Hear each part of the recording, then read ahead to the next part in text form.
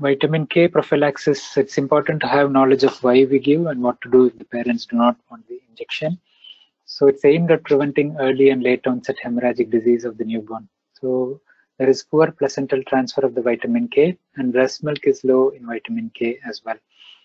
The function of the vitamin is to gamma carboxylate the glutamate residues in factors 2, 7, 9, and 10. These are important clotting factors, and protein C and S, which help with clotting as well. So these factors are inactive without the above change. So if vitamin K is low, you have an increased risk of bleeding. The incidence is variable. The early onset bleed, which usually happens within the first 3 to 5 days, has an incidence which is higher at 0.1 to 0.5%. Late onset is not common. It's 1 in 15,000, but it's a more serious condition because it can present with intracerebral bleed, which unfortunately can have long-term problems.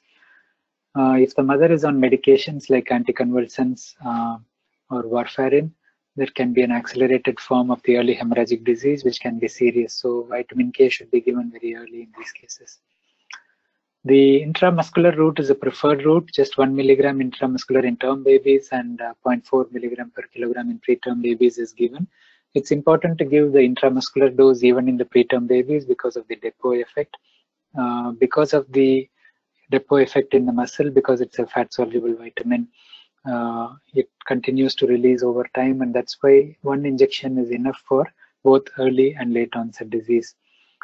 If we are using the oral route due to parental choice, repeated dosing will be needed because it's not having this depot effect.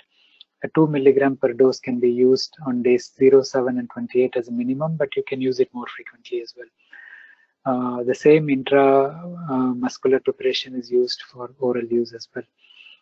In terms of G6PD deficiency, there is a possible risk because quinaquine is listed in the risk medicines, but we don't usually see any effects. And because this condition is not known in most of the babies at birth, it only comes through the newborn screening. It's important to give the vitamin K as well, except if there is a family history of G6PD deficiency where a previous baby had hemolysis with vitamin K. There are theoretical concerns from past reports which were not substantiated of cancer-like reactions, sarcoma and so on, but they are not at all concerns.